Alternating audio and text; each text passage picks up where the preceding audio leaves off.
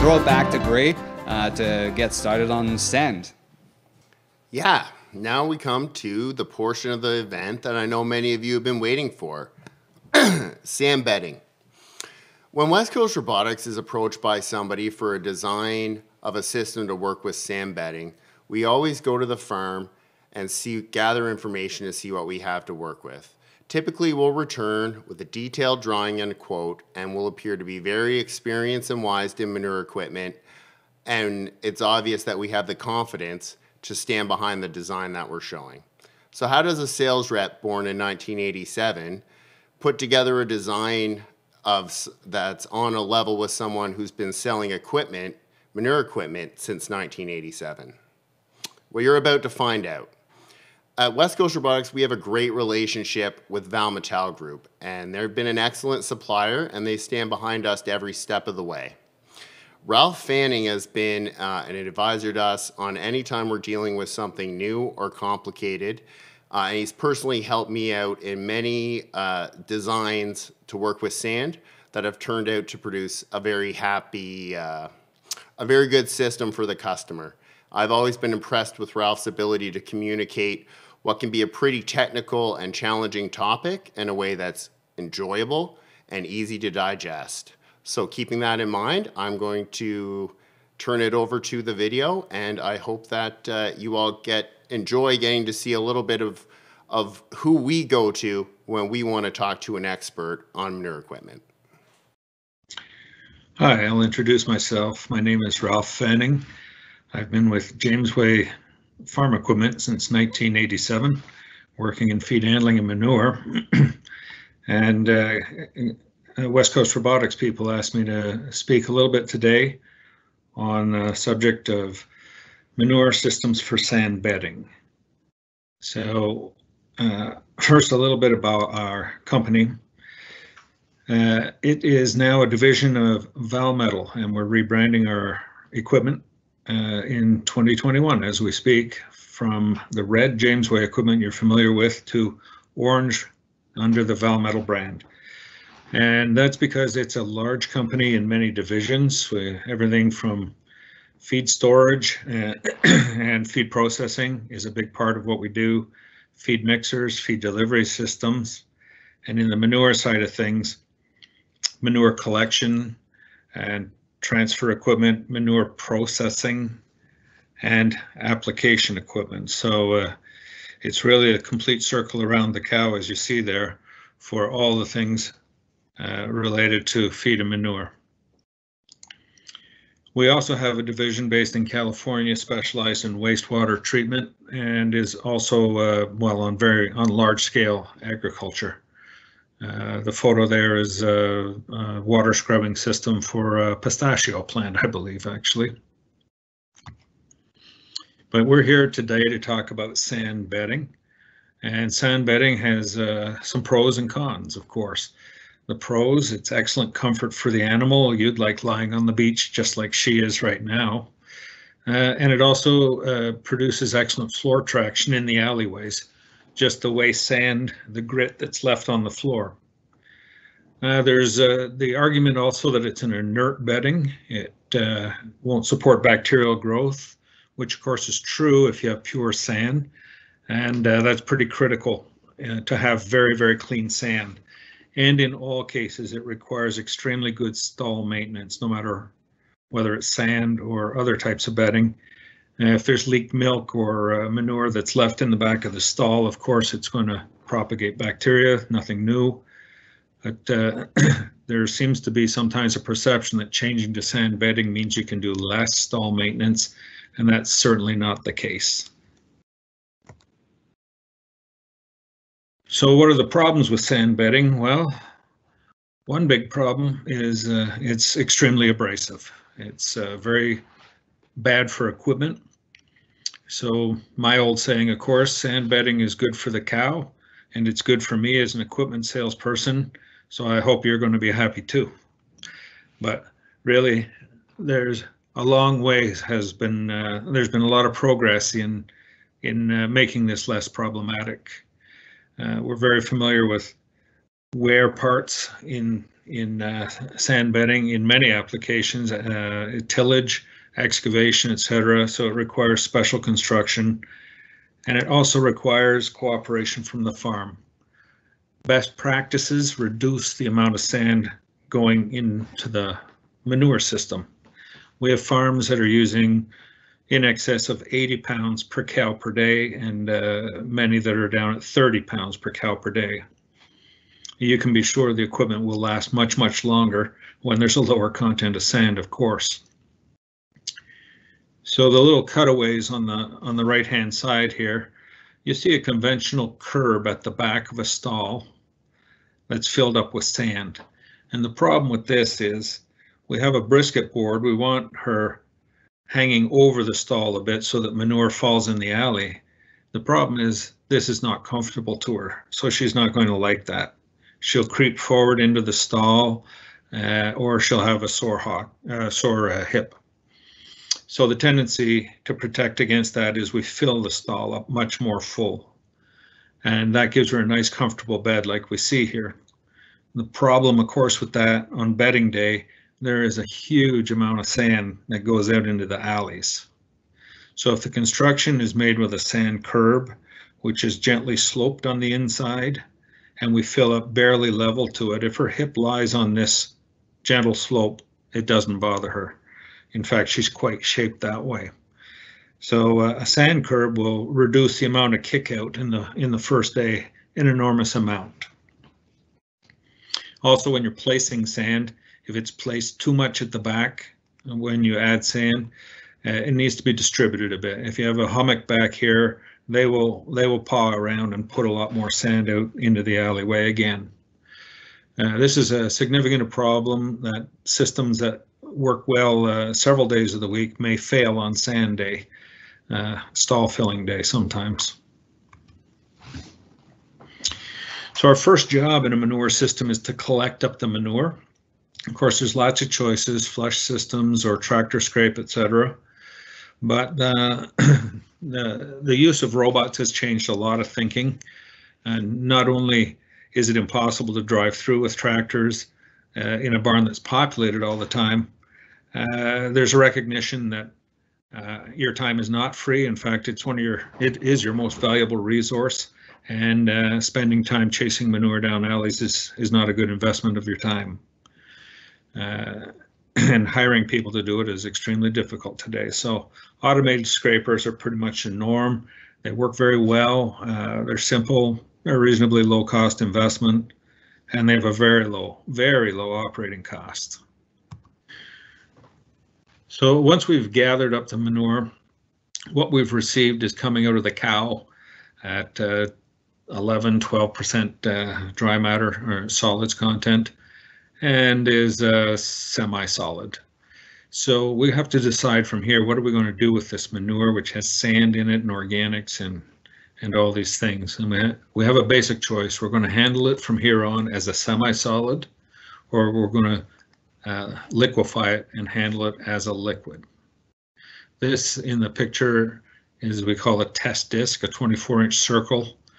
You set it up on something, it's on a 5-gallon pail here. You grab another pail, get a manure sample. You pour it all over the disc and you wait 1 minute and you let it all drip off as much as it wants. After 1 minute, you measure at the middle, and this is now our slump score, which looks to be 3 inches on this. So that's a semi-solid manure. When you're in a manure that will go through a vertical electric pump, the score would be 1/2 inch to 3/4 inch typically. So to separate the sand out of the manure, now we need the opposite. We need to be working with water. We want to separate the sand and the manure. So we can choose to collect this as a semi-solid and liquefy it here, but in most cases we're going to liquefy it in the cross gutter, and then we will take the sand out and send the rest off to storage. So the collection system most typically is called a flume, an underfloor pipe or trench. Trenches are better in sand, by the way. If you ever had a problem, you have access to clean out a problem.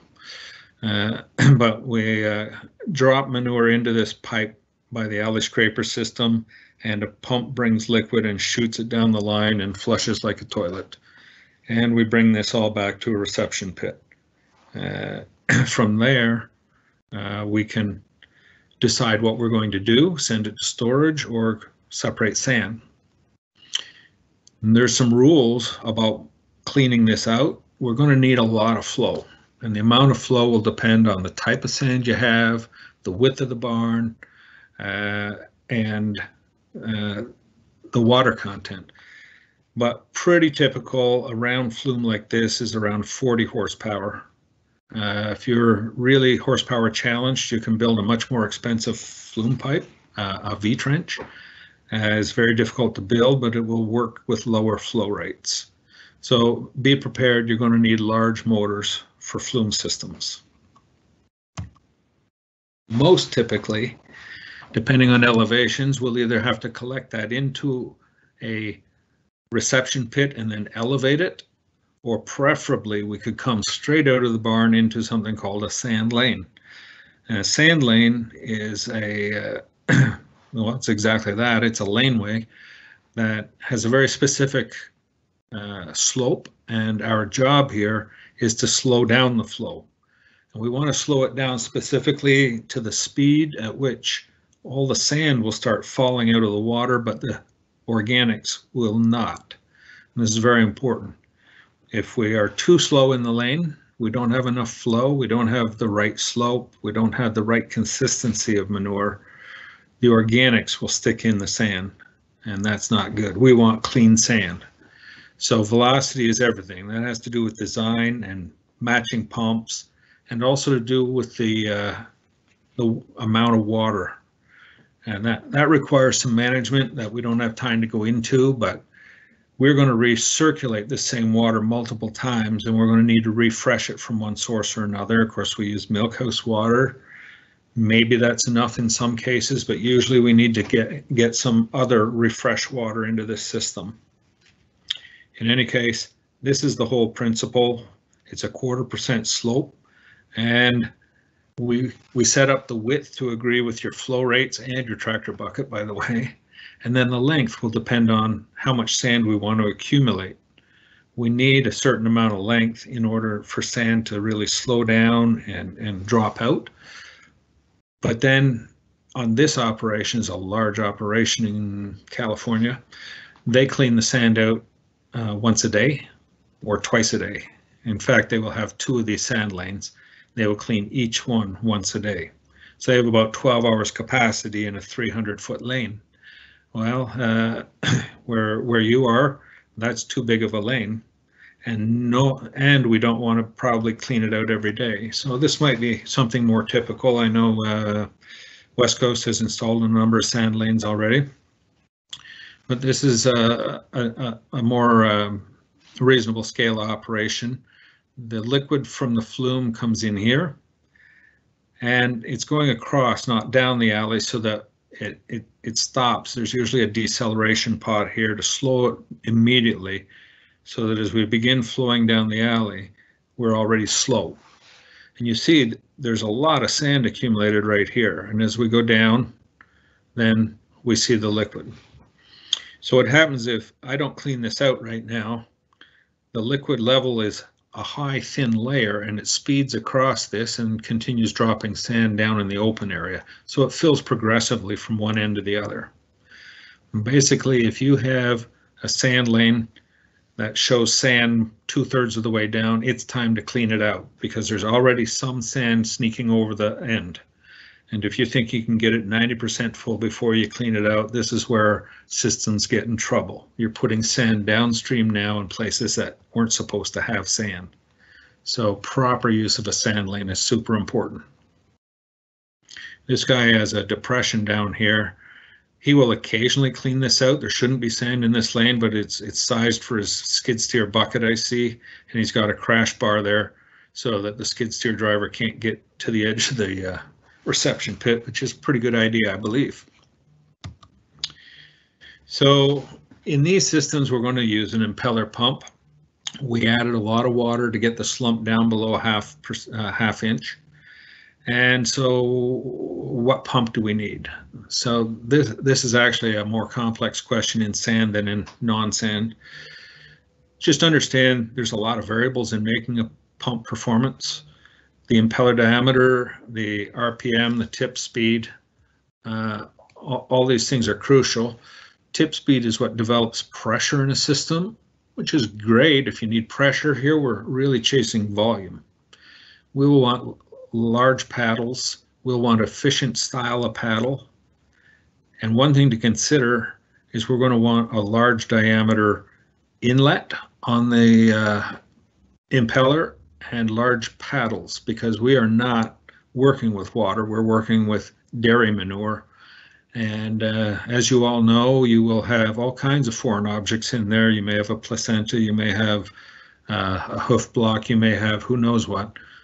But it's working with very small pumps doesn't work. We offer submersible pumps, we offer small diameter pumps. These are great in liquids, really high speed impellers. They can pump a lot of gallons with a relatively small unit, but they can't take any kind of debris. So we want to focus on a larger impeller diameter and a largish inlet. This chart down here is just interesting to me because it's showing all the pump performances, and this is all on the same pump. All they've done is trimmed the paddles slightly. It's a 1/4 inch trim on each diameter, 1/8 of an inch off each paddle. And what it's telling me, there's a high pressure pump from our wastewater division at 100 feet of head pressure. I could be pumping around 1,000 gallons per minute, and I'd be using around 55 horsepower. If I trimmed that back 4/8, half an inch, I would be delivering around 500, 600 GPM at 40 horsepower. So very small changes make very big differences on these pumps.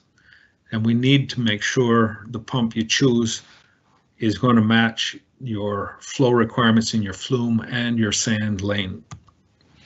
If we're using the same pump for transfer to storage, then we have to also worry about distance and pressure. There's one other thing to look at, the housing design. There's a couple choices. This is called a volute. You see that the clearance increases and increases away from the housing as compared to a round housing. This we offer. This is great in thick manure, but this one is more efficient in water-like manure. This is the performance curve for the volute, and this for the round housing. So we're going to get twice as much flow for the same horsepower by targeting the right impeller design.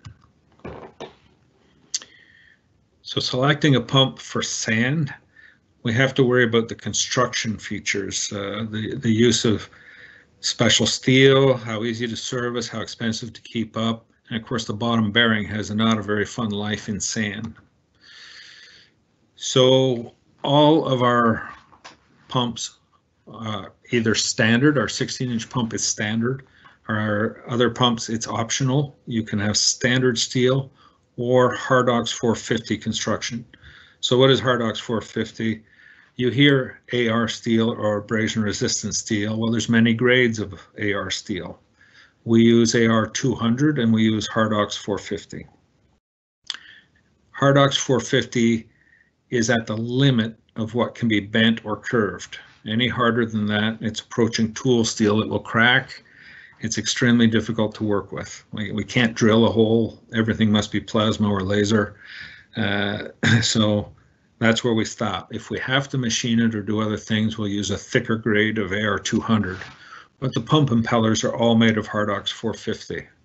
As you can see from the chart, the wearability of Hardox 450 is very, very, very high compared to Hardox 400, which is very high compared to 200, and very high compared, of course, to mild steel. So this is as good as you can get in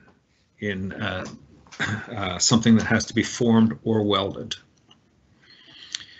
The perimeter of anything we build in Hardox has these indicator notches because once they're painted, they look the same. The Hardox steel is very different when it's not painted, but once they're painted, they all look alike. You can tell by the indications that are in every Hardox part. Ease of service is important. If you're outdoors and you have a telehandler or something around, you can pluck a pump right out of the pit, no problem. If you're indoors, these are no longer an option. We have different levels of kits for removing your pumps. West Coast Robotics people can tell you about that, but it's an important consideration. You will get something jammed in your pump one day and you need it out so you can get running. You can easily lift and service a pump yourself. Or if you have a major service job, the serviceman will spend much less billable hours getting your pump in and out of the pit. So a lift kit is an investment, but you will get paid back, and it's safe. All of our pumps are a bolted modular construction. The inlet plate will wear much sooner than the housing, so it's bolt-on. The housing will wear much sooner than the elbow, so it's bolt-on. The elbow, by the way, is a heavy weld elbow, so it's very, very thick steel. It's a cast or an extruded part, so it's about a ½ inch thick of hard steel. The oil bath is a module. This is the bearing area. It's going to need service. Are you going to be down for a week? Or are you going to be down for an hour? It's a module that pops in and out, so you can put your pump back in service and repair the other spare later. Speaking of the bottom bearing, we have two versions. This is for a 16-inch pump, and it uses a similar system as this is for the 20-inch electric pump. This is impeller diameters we talk about. There is a stack of seals at each end. At the upper end, we just have a couple of seals. At the bottom end here, we have 6 of them. One is a double lip to keep the oil in. 2 of them are grease seals that are preventing dirt from approaching the oil seal. And these ones are grease seals that are allowing grease pressure to vent outwards. So we're always flushing the outside. And that's the principle of any good bottom bearing in manure. You need to flush the grease through the seals to prevent entry. And this happens to be a very large high horsepower. It's a 250 horsepower unit that we put on the large electric pumps. And the smaller version you saw earlier is a 5 seal. This one is an 8 seal. These have been in use for many, many years. Other thing to consider is the duty cycle. We might have 3 or 4 different models of pumps that could supply your needs, but some are small pumps running fast and some are large pumps running slow. Well, a big strong pump running slow is good. A high capacity pump running few hours, of course, is good. Just so you know, velocity is not our friend in sand. So we will require a certain tip speed in order to produce the pressure we need, but flushing is not a high pressure job. We're better off with a low tip speed and a big paddle to produce the volume we need, and you'll have a lot less wear. A quick bit of info on the 2 series of pumps. The 12 and 16-inch are the same pump, only the impeller, housing, and blade are a different size. And these both feature a 5x5 main beam with a 2 3/4-inch balance drive line. So it's a tubular drive line, pulley on the top and oil bath on the bottom. Very simple, no mid bearings. It's a 6-inch discharge impeller, 6-inch discharge pipe full length. And in the 12 inches available 10 to 40 horsepower versions or 20 to 40 for the 16-inch. The impeller is the same in all cases. It's only the pulley ratios that change. A small change in speed makes a vast change in flow and horsepower. We would never consider 12-inch in raw dairy manure. For a separated liquid, it's a fine choice. 16-inch is the smallest impeller I would recommend in dairy manure to have the capacity for some amount of, a decent amount of debris to pass, not have constant blocking. The other choice in high volume systems is the 20-inch impeller, and we've stepped up everything here. This is a heavy, heavy pump. It's an 8 by 8 inch main beam, a 4-inch by 300 horsepower drive line, same as is used in PDO equipment of ours. It's an 8-inch discharge on the impeller, so it's an 8-inch weld elbow and discharge pipe all the way to the top. And it's offered in 50 and 75 horse as standard. There is 100 horse, which requires some discussions about how you're going to bring it in and out for service because of the weight of the motor. But this is the industrial version pump. And I know West Coast Robotics has sold both versions, so you can speak to them if you want to go see one or the other. So that concludes my presentation. Working with sand-laden manure, the system needs to be the right design from the start. And then with the proper equipment selection and construction, you're going to have a satisfactory life. We don't want to overwork equipment or put inappropriate equipment into sand. You'll be a very unhappy owner. So I hope our experience is a little bit of help for you. And thank you very much for joining us. Goodbye. All right. Thanks, Ralph. Great presentation. Me and Gray were sure glad to model our guns for that picture. I'll let you guys guess which one was which. So Ralph shared a lot of great information, very detailed, and it's only half of a longer presentation, which you can find the link below the live stream here. So if you're keen on finding more information about sand manure management, definitely click the link below after our presentation here and have a look at Ralph's full presentation. Some of the information we're sharing here may not be suitable to all other areas due to the benefits of BC's climate. So here, talking about sand, I'll cover again more of the cow side of bedding rather than the material side of it. Here's a table showing data from 205 cows in 16 different freestall facilities on sand bedding.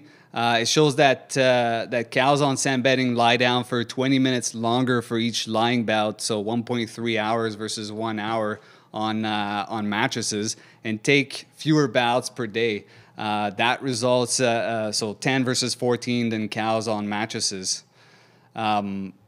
Resting behavior of the 205 cows on that study show that it results in 12.7 hours of lying time on sand versus 11.5 on mats. So I think we can achieve the same results on both types of bedding, but it's interesting to see those kinds of studies. Newer mattresses products utilize foam like the Huber mats, water like the DCC Waterbed or gel to provide improved cushion over the older mat, and rubber crumb-filled products. In preference studies performed by Roger Palmer at the University of Arlington in 2003 showed that cows prefer to lie in sand stalls and on the more cushioned mattress.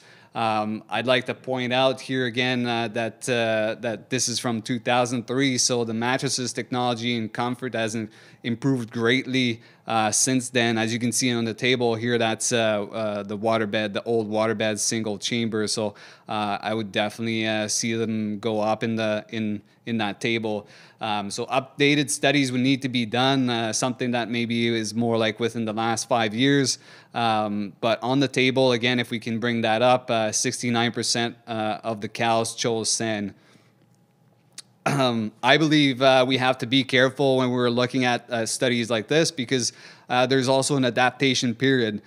Given a choice, the cows will obviously choose more stable surface to lie in, but it doesn't necessarily mean she won't lay down as much once she's familiar with the new surface and be just as comfortable. Again, another table here from the University of Wisconsin survey 60 high producing freestall dairy herds in Wisconsin. The showed that the prevalence of swollen hocks in matches herds was 29% versus compared to 5% in deep loose bedded herds. Deep loose bedding provides more cushion around bony areas and is associated with fewer lame cows, which in turn reduces the risk of for severe hock and knee injury. Poorly managed in design, I want to point out that poorly managed in design deep bedded stalls, though, are associated with an increased risk for medial hock injuries caused by the limb hanging, the back legs hanging over the raised rear curb when cow lies diagonally across the stall, and when sand fill is poor in those deep bedded stalls. Stall sizing is critical in all types of bedding, and the Dairyland Initiative's website has great resources if you want to verify your stall. That's another link that's below the live stream here. It has sizing all based on weight of cows, so great resource to look through. So before you invest in a new type of bedding, if you're going to keep the stall base that you have, it's good to go and measure and see if maybe you can make some improvement there before you put in that new type of bedding. I'd like to show a video here just of an example of how management and stall sizing is crucial in any type of bedding, because that's gonna determine the success of your chosen bedding type.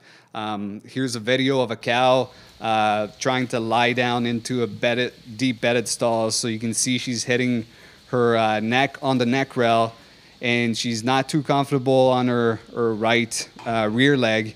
And she's taking some time to place herself properly, lunge a bit forward, and finally lie down, which is, we'd like to see the cows lie down and get up with more confidence. So again, here there's critical points there. I think you could see that the bedding was a little bit low, the hoof health maybe needed to be addressed on that cow, and the stall size, the neck rail, needed to be addressed as well. So key points to look at when you're choosing any types of bedding, I wanted to point out. And with that, I want to show another table here, the sand benefits. Again, that's a table coming from the Dairyland Initiative. But it shows that on average, comparing sand versus mattresses, it showed that on a rolling herd average, an extra 1,100 kgs of milk, 7 kgs of energy corrected milk, lowers SEC by 13,000, and a 2% reduction in turnover rate. So great benefits that we see from sand bedding.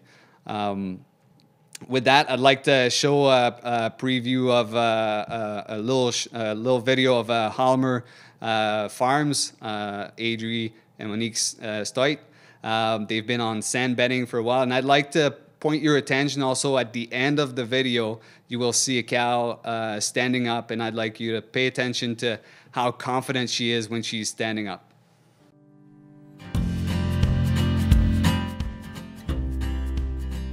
Welcome to Halmer Farms.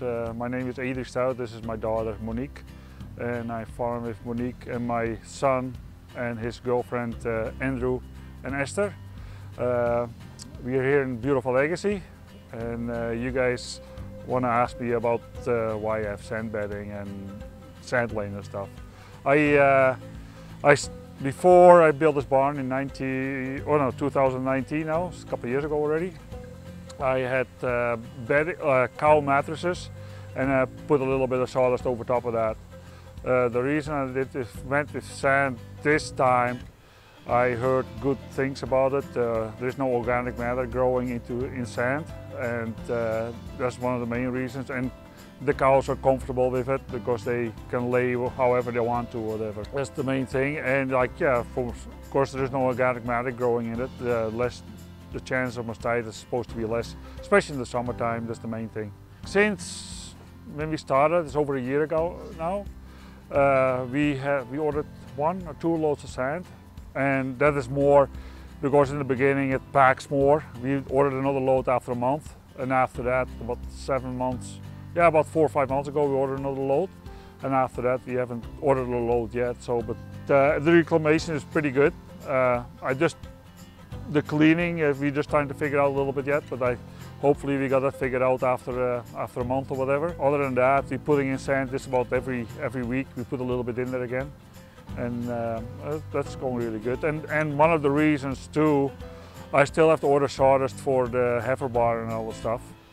It's about $1,200 a load, and it's about every month, right? So I saving about $1,200 for the cows would have been the same or more.